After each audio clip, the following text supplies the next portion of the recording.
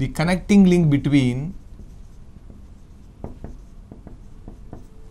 protozoa and porifera is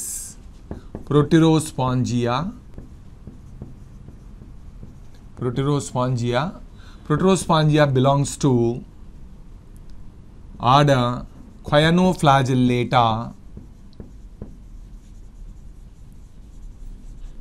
of phylum Protozoa.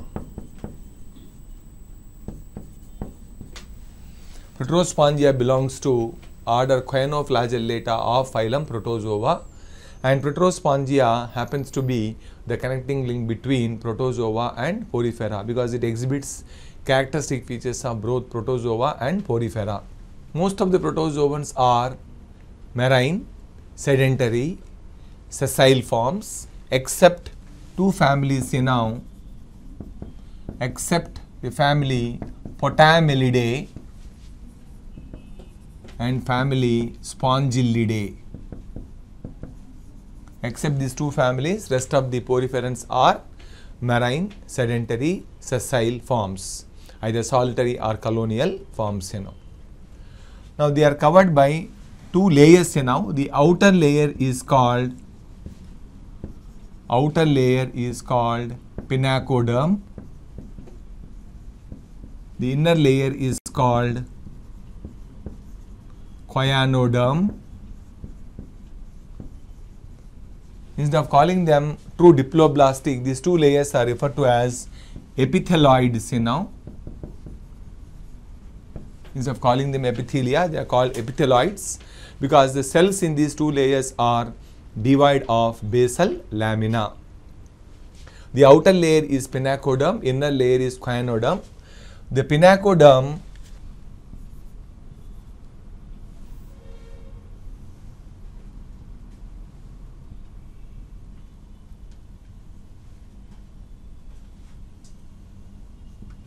so this is the pinacoderm. The pinacoderm is made up of several flat spindle shaped cells called pinacocytes,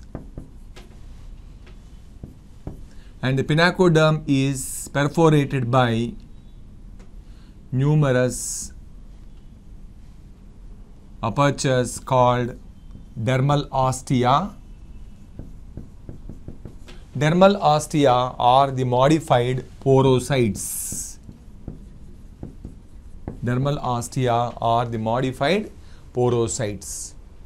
Then inner layer of the body wall is called cyanoderm. The cyanoderm is made up of cyanocytes. Between pinacoderm and cyanoderm there is a gelatinous substance. The gelatinous substance which is deposited with various cells is called mesohyl.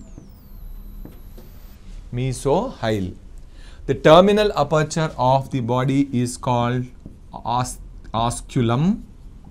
The body cavity is called spongocele or paragastric cavity. Spongocele or paragastric cavity. The poriferans are characterized by the presence of canal system, which is also called aquiferous system. The most important functions of canal system are A. Food capture, B. Respiration, C. Excretion, D. Reproduction. That is, it also helps in carrying gametes, preferably spermatozoa, from one animal to another animal. The mode of circulation of water through the various intercommunicating chambers of the body wall and exit of water through the osculum is called canal system. The canal system renders functions like food capture, that is nutrition, respiration, excretion and reproduction here now. So as they are, most of them are sedentary here now, they mostly depend on canal system for all these functions, vital functions. Sponges, if you look into the symmetry part here now, The simple sponges are radially symmetrical while the higher sponges are asymmetrical. Now the sponges, the mesohyl is deposited with different kinds of amoebocytes. The most important amoebocytes of mesohyl are archaeocytes. Archaeocytes act as totipotent cells. They act as totipotent cells for the poriferans now. Apart from these, archaeocytes also give rise to gametes, preferably ova, and they also help in digestion. They also help in digestion. They act as totipotent cells, they give rise to ova, and they also help in digestion. Then another most important type of cell is choanocytes. Choanocytes are also called flagellated cells. These choanocytes maintain water currents. In the spongocoel. Apart from this, they also help in digestion. They give rise to spermatozoa. Ova usually originate from archaeocytes, whereas spermatozoa originate from choanocytes. Okay, then choanocytes also help in transfer of sperms, okay, to the ova to ensure fertilization. Then apart from this, there is another one called pinacocytes. As I mentioned earlier, pinacocytes form the outer layer perforated by dermal ostia, which are the modified porocytes. Then apart from this, there are myocytes. The myocytes give rise to connective tissue fibers of the sponges. Then next you have colonocytes. The colonocytes also give rise to the connective tissue fibers of the body wall. Then you have chromocytes. Chromocytes impart colors to the sponges. Then there are thizocytes. Thizocytes store reserve food material. Then there are scleroblasts. The spicule forming cells of poriferans are called scleroblasts. The scleroblasts are of three types: calicoblasts, which give rise to calcareous spicules; silicoblasts, which give rise to siliceous spicules; and spongin fibers. Calicoblasts give rise to calcareous spicules, silicoblasts give rise to siliceous spicules, and spongin fibers made up of protein, sulfur, and iron. Now the calcareous spicules, what is the significance of spicules? Remember, the spicules, they have got taxonomic importance and also act as endoskeleton for the sponges. On the basis of nature of spicules, the entire phylum Porifera is divided into three classes. The type of organization poriferans is cellular grade of organization.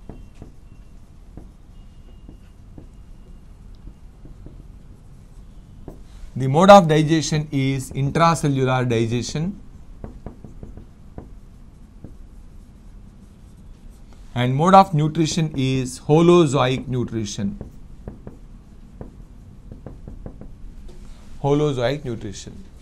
And in poriferans, both sensory cells and nerve cells are absent here. And poriferans all are hermaphrodite or bisexual.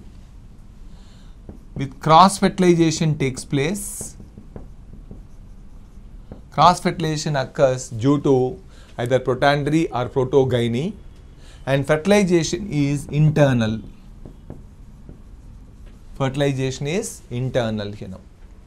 Apart from sexual reproduction, they also reproduce by asexual method.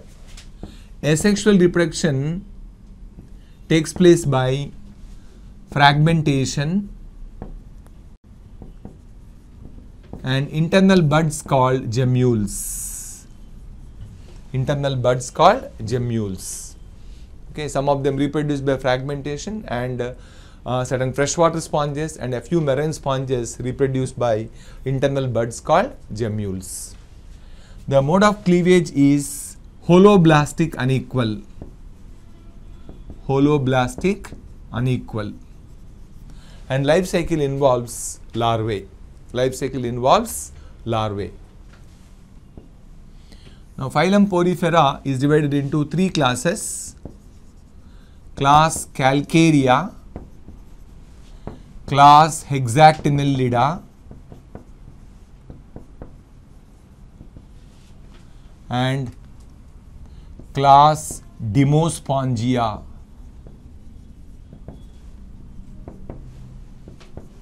Class Calcarea, class Hexactinellida, class Demospongia. Class Calcareans are shallow water sponges. They have got monaxon, triaxon, tetraaxon spicules. Monaxon, triaxon, tetraaxon spicules are present, and the type of spicules in them are calcareous spicules. Body is made up of calcareous spicules, that's called calcareans, you know. Then they have got larvae. The larvae are amphiblastula and coeloblastula. Amphiblastula and coeloblastula are the larvae of calcareans. Then the most important examples are cycon, which is also called scypha. Cycon is commonly called urn sponge or crown sponge. Cycon is commonly called urn sponge or crown sponge. Then another example is Leucosolenia, and another example for this is Clathrina. So Leucosolenia, Clathrina and cycon are the examples. The larvae are amphiblastula and coeloblastula. Cycon is commonly called urn sponge or crown sponge. Class Hexactinellids are deep sea sponges. They have got triaxon hexactinal spicules,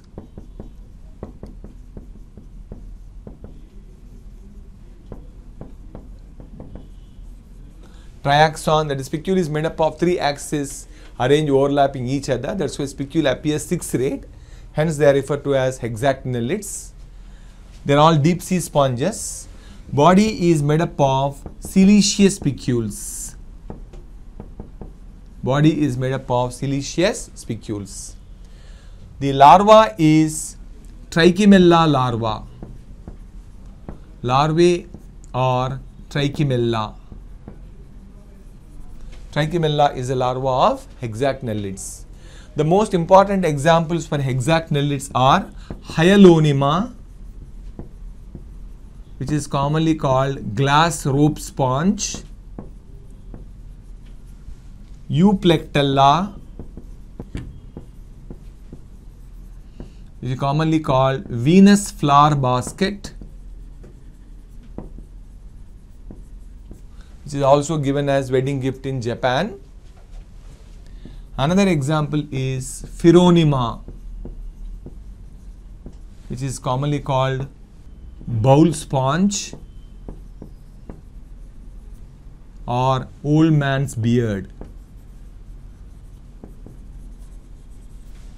So Hyalonema, glass rope sponge, Euplectella, Venus flower basket, Pheronema, commonly called bowl sponge or old man's beard. All three of them belong to Hexactinellida. Now the Demospongians are deep sea sponges. They are all deep sea sponges. The name itself indicates deep sea sponges. The endoskeleton is made up of both siliceous spicules and spongin fibers. Siliceous spicules and spongin fibers. Demospongians are both freshwater and marine. A few are freshwater, that is they belong to family Spongillidae and family Potamillidae, and rest of them are marine here now. Then they have got monaxon spicules. Monaxon or tetraaxon spicules are present. Monaxon or tetraaxon spicules are present here now. And the larva is parenchymula, is the larva of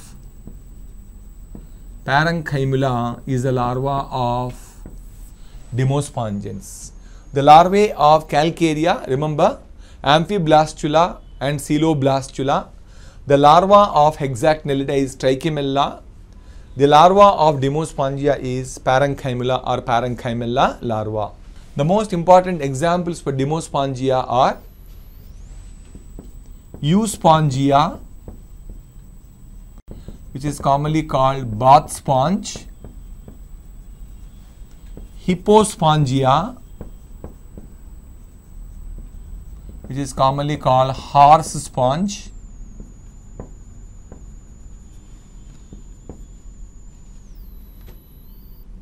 Spongia officinalis. All these three of them, it has no common name, all these three of them are used for various domestic purposes. They are used for mopping the floor, cleaning the window pane, so on and so forth, because their endoskeleton is made up of only spongin fibers. The endoskeleton does not contain spicules. As a result, they have water holding capacity here now. Euspongia, Hippospongia and Spongia officinalis.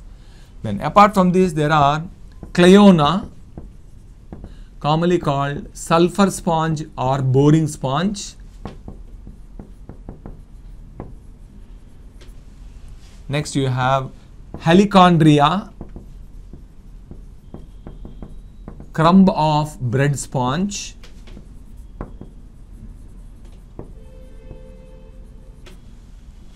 Then next you have Chalina, dead man's finger.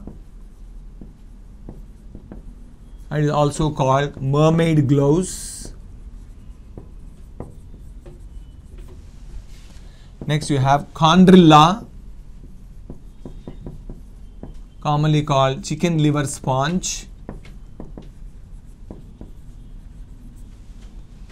Next you have Haliclona, finger sponge. Haliclona, finger sponge. Okay, so all of them belong to Demospongia. Euspongia, commonly called bath sponge.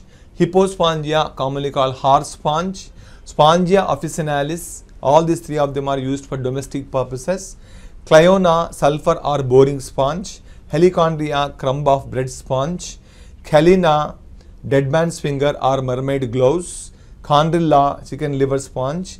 Haliclona, finger sponge.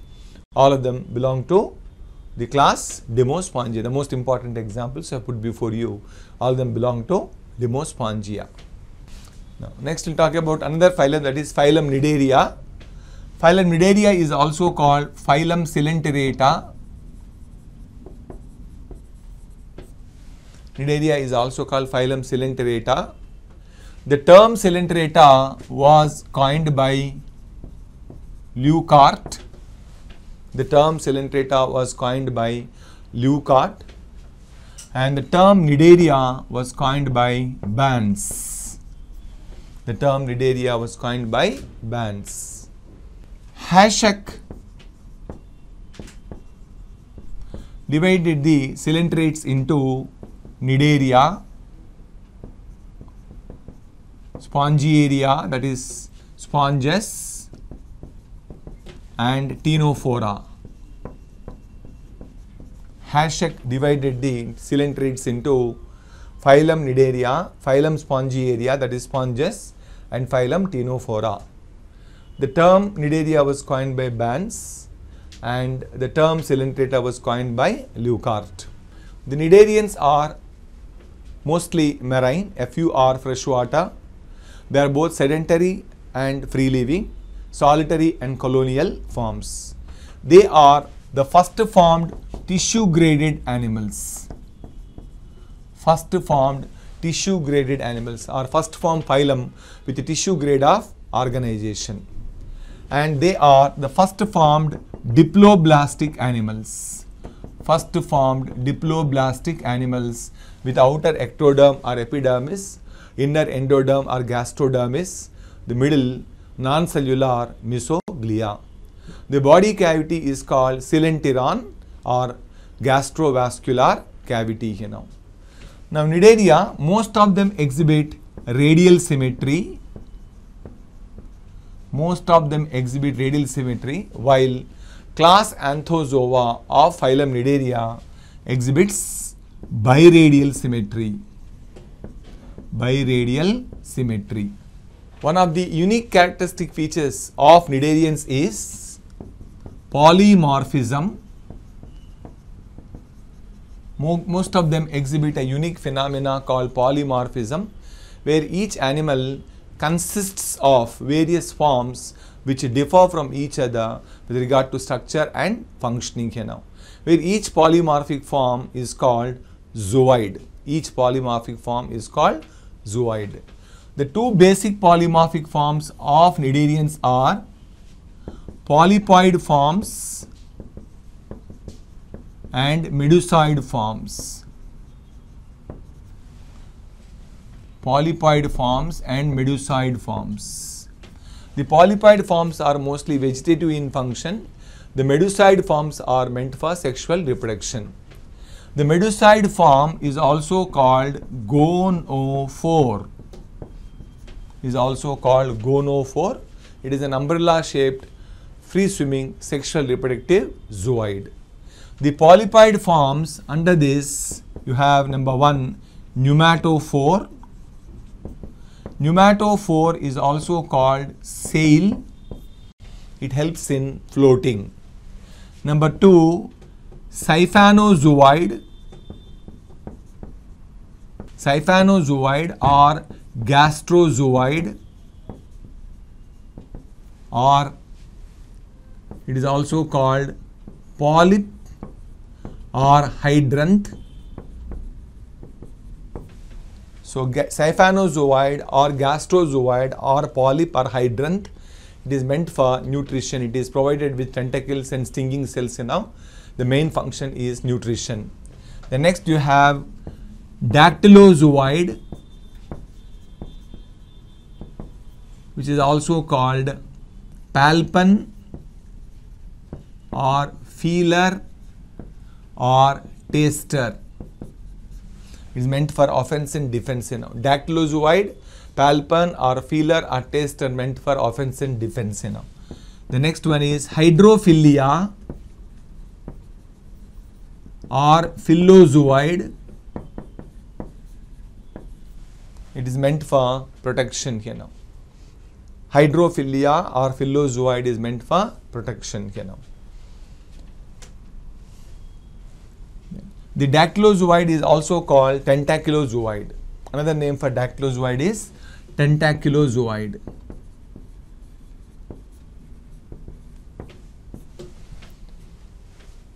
Okay. The next you have another one called gonozooid.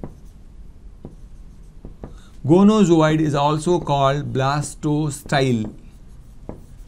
Gonozooid or blastostyle is meant for asexual reproduction. This gonozooid or blastostyle gives rise to medusa by budding. Okay. So pneumatophore or sail meant for floating. Siphanozooid or gastrozooid or polyp or hydrant, it is meant for nutrition. Dactylozooid, which is also called tentaclozooid or palpin or feeler or taster, is meant for offense and defense. Hydrophilia or phylozooid meant for protection. Gonozooid or blastostyle meant for asexual reproduction. Then next you have another one called nectocalyx. Nectocalyx is meant for swimming. Nectocalyx is also called swimming bell. It is meant for swimming. There are about 7 zooids, altogether 6 polypoid zooids and 1 medusoid zooid. 7 polypoid zooids are present. In a phylum the Cnidaria, there is an order called order Chondrophora and order Siphonophora of class Hydrozoa exhibit maximum rate of polymorphism. Class order Chondrophora and order Siphonophora of class Hydrozoa, they exhibit maximum rate of polymorphism. There is a hydrozoan called Halystemma. This Halystemma belongs to class Hydrozoa. And order Chondrophora. It is the only cnidarian with all the 7 zooids. It is the only cnidarian with all the 7 zooids, and it happens to be the only cnidarian which is bilaterally symmetrical. So that polymorphism is one of the unique characteristics of all cnidarians. Now, cnidarians may be unisexual or bisexual here now. Fertilization may be internal or external. Then they have got a characteristic larva called planula. Most of them have got a characteristic larva called planula. And cnidarians, for the first time, nervous system is noticed. It is in the form of diffuse type, in the form of a network that lies below epidermis. Another network lies above gastrodermis. They are present on either side of mesoglia. Then the nutrition is holozoic, and digestion is partly intracellular and partly intercellular. Part of the digestion takes place in gastrovascular cavity. These partially digested food particles are devoured by endothelial-muscular cells or nutritive cells of gastrodermis to bring about further digestion. Now, the digestion is partly intracellular and partly intercellular. Then all cnidarians are characterized by the presence of cells called cnidoblasts, which are commonly called stinging cells. The stinging cells and cnidoblasts are meant for offense, defense, food capture, anchorage. Their main function is offense and defense. Apart from that, some of them even help in food capture and some of them even help in anchorage. That is one of the unique features of cnidarians. Presence of stinging cells is one of the unique features of cnidarians. Hence, they are also called, due to presence of cnidoblasts, they are also called cnidarians. Cnidoblast is a bag-like structure that encloses a nematocyst or cnidocyst within its bag-like structure. The cnidoblast here now, like this, it is a bag-like structure here now. Within the cnidoblast, there is a nematocyst.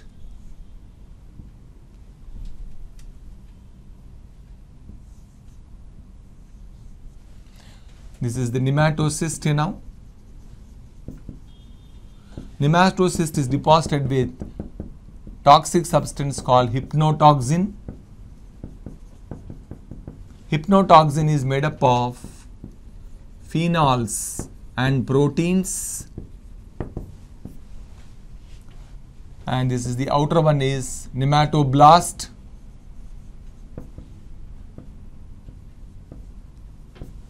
The nematocyst is held intact by means of lasso. It is held intact within the nematoblast by means of lasso. Then it has got a trigger called cnidocil.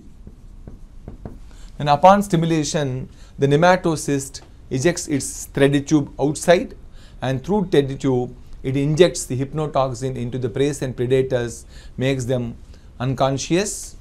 Threaded tube has a swollen structure at the base called butt or butt shaft. On the butt, it has got small spines called spinnerets. The small spines present on the butt are called spinnerets.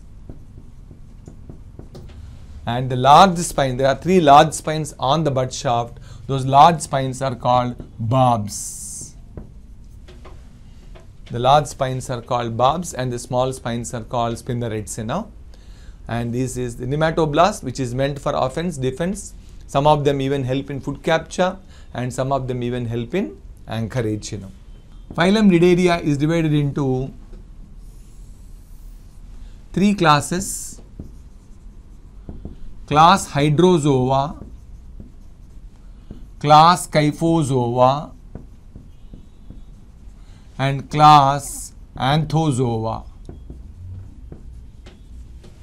Class Hydrozoa, class Kyphozoa and class Anthozoa. Now Hydrozoa, if you look into the important characteristic features of Hydrozoa, Hydrozoans are both marine and freshwater. They are solitary as well as colonial.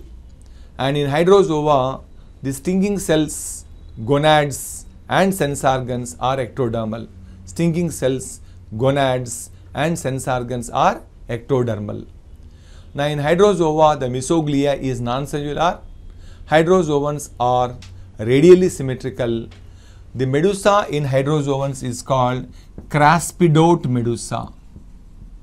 The medusa in Hydrozoans is called craspidote medusa because medusa is provided with a muscular fold called velum.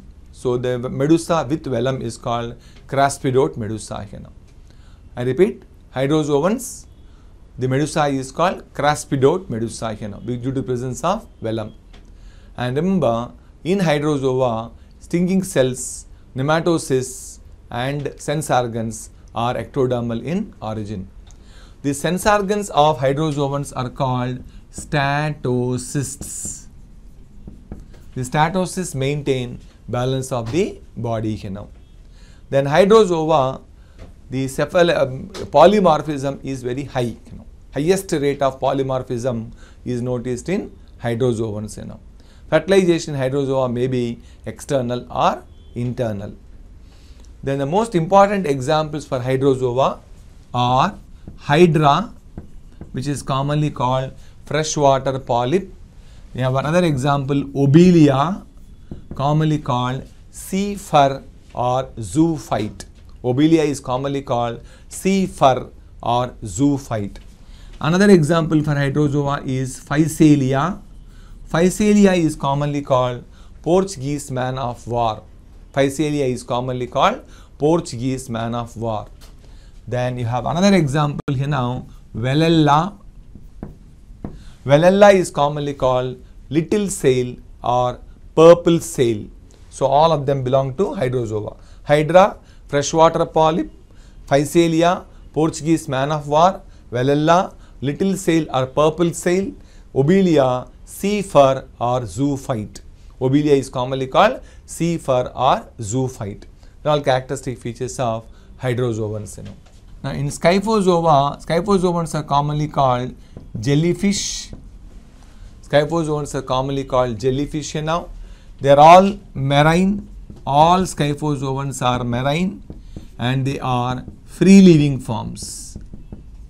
None of them is sedentary. All of them are free living forms. And they have got acraspidote type of medusa. Acraspidote type of medusa is present because in medusa, velum is replaced by a rudimentary fold called velarium. Now in Scyphozoans now, mesoglia is abundant, jelly-like. That's why they are also called jellyfish now. And the mesoglia is deposited with amoebocytes, cells called amoebocytes. Now in Scyphozoans, the stinging cells are present in both ectoderm and endoderm.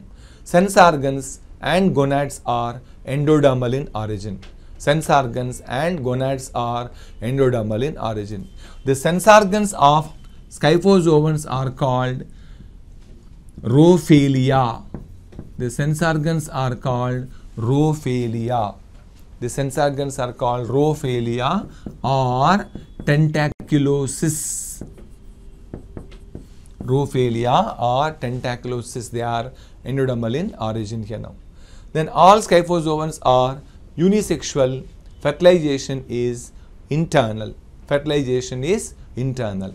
Then Scyphozoa, medusa dominates in the life cycle. Medusoid stage dominates in the life cycle. Polyp is reduced. The reduced polyp is called scyphistoma. The reduced polyp stage of Scyphozoans is called scyphistoma. It is also called hydrotuba. Scyphistoma or hydrotuba. The scyphistoma or hydrotuba gives rise to medusae by transverse fission called strobilization. Transverse fission called strobilization. Now, the Scyphozoans have got two types of larvae. They are Ephyra and Planula. Ephyra and Planula are the larvae of Scyphozoans here now. And all Scyphozoans are exclusively marine here now. Then the most important examples for Scyphozoans are Aurelia, which is commonly called jellyfish, Rhizostoma, it is also called jellyfish. Then next you have example Carabdae. Carabdae is commonly called sea wasp. Carabdae is commonly called sea wasp. Pelagia is a phosphorescent jellyfish.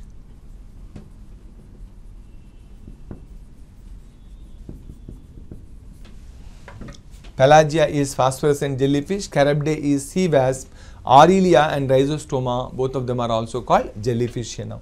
Apart from this, there are two jellyfish. They are Chiropsalmus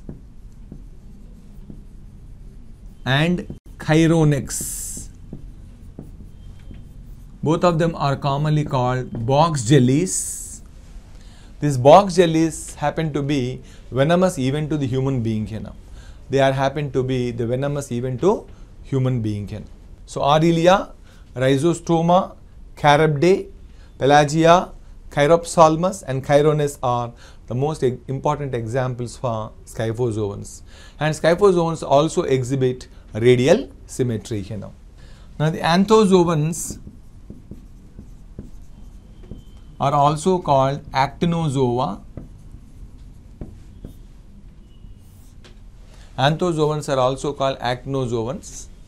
These anthozoans or actinozoans are exclusively, they are marine and they are biradially symmetrical. Biradially symmetrical. And anthozoans, only polyp form exists in the life cycle. Medusa is absent. Medusa is absent. Only polyp exists in the life cycle. Medusa is absent. Now in anthozoans, mesoglea is deposited with connective tissue fibers and cells. That shows tendency towards the triploblastic condition here now. Mesoglea is deposited with connective tissue fibers and cells here now. Now anthozoa, the gastrovascular cavity is divided into several chambers by vertical septa called mesenteries. Vertical septa called mesenteries are there in the gastrovascular cavity, dividing the entire gastrovascular cavity into several chambers here now. Within the mesenteries, the digestive glands and acanthae are present. The digestive glands and acanthae are present. The clusters of stinging cells are known as acanthae. In Anthozoa, the stinging cells are present both in epidermis and gastrodermis, but the sense organs and gonads in Anthozoa are endodermal in origin here now. The gastrovascular cavity towards the anterior end, it has got an evagination called stomodium or gullet. Stomodium or gullet is the antemost evagination of gastrovascular cavity here now. On the stomodium or gullet or actinopharynx, there are two ciliated grooves at the corners here now. The ciliated grooves present at the corners of the stomodium or actinopharynx or gullet are called siphanoglyphs. The ciliated grooves present at the corners of the stomodium are called siphanoglyphs. The siphanoglyphs draw water currents into the gastrovascular cavity to facilitate nutrition and respiration. Then the anthozoans, all of them are bisexual. Then the fertilization is internal in them. They've got a characteristic larva called planula. Planula is the characteristic larva of anthozoans. Now anthozoans are known for the formation of corals. The dried up exoskeleton of an anthozoan polyp deposited with calcium carbonate is called coral. The anthozoans are also called actinozoans. Now these anthozoans now exhibit a unique phenomena called corals. As I made a mention earlier, the dried up exoskeleton of an anthozoan polyp deposited with calcium carbonate is called coral. The exoskeleton of a single polyp is called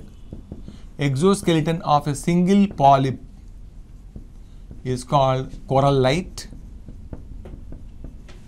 The exoskeleton of many polyps is called corallum. Exoskeleton of many polyps is called corallum. Now within the corallum or corallite, the polyps multiply by budding to form enormous number of polyps. Now their exoskeletons collectively form a huge mound or hill under seawater. A mound of corals is called coral reef. Mound of corals is called coral reef. Now on the basis of the location, coral reefs are divided into three types: fringing reefs. The coral island present in the shallow waters is called fringing reef.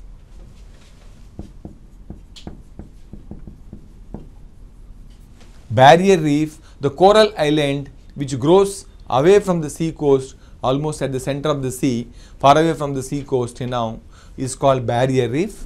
Barrier reef may grow in a horseshoe shaped form enclosing water at the center.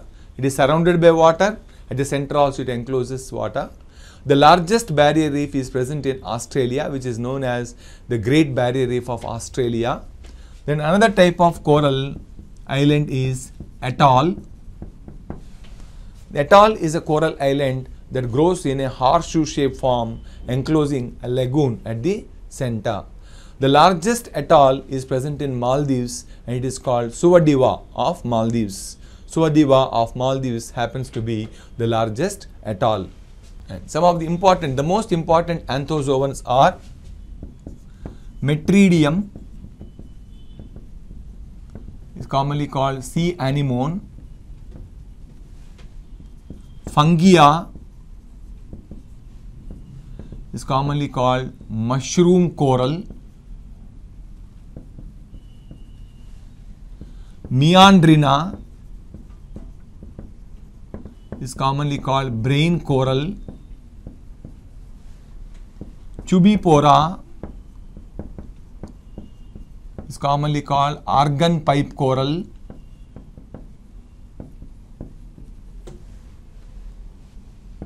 Alcyonum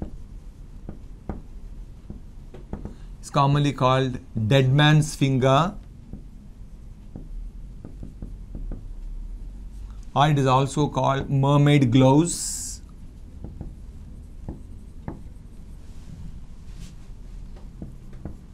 Millipora and Stylaster, both are commonly called fire serpent corals. They belong to Hydrozoa.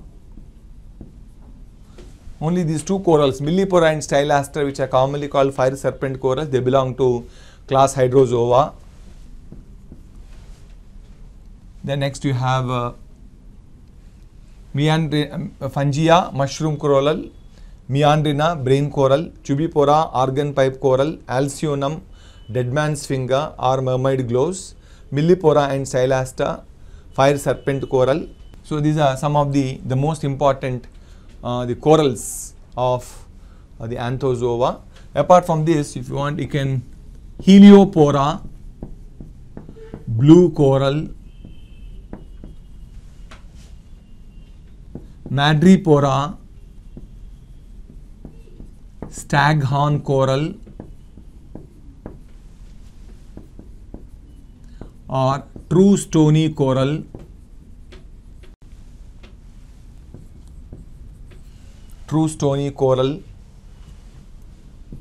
Antipathes,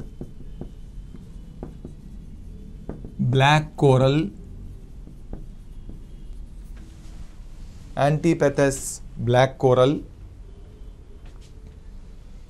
are some of the most important corals that belong to class Anthozoa.